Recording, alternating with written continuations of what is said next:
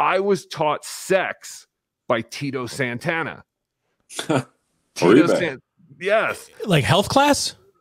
Well, yeah, I was going to say not in the back of his van or anything, but yes, he was my health teacher in high school.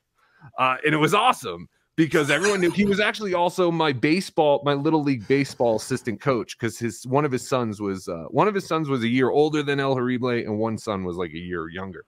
And, he was like the nicest guy in the world, and he would bring out dental dams and teach us how to use a dental dam. And then he would go, "Does anyone have any questions? Does anyone have any questions?" And I would always raise my hand, and he'd go, "Brother, if this is about wrestling, save it after class." And I go, "Oh, sorry, Mr. Tito." We just called him Tito.